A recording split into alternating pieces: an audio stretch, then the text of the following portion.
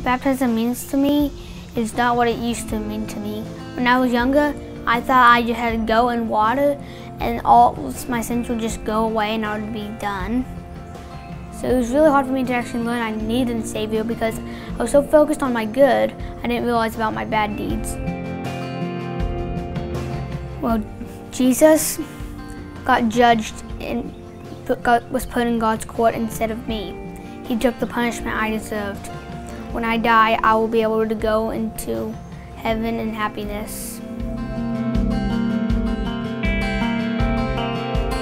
I want to be baptized and publicly identified as a son of Jesus because Jesus and God are guiding me through every step of every day.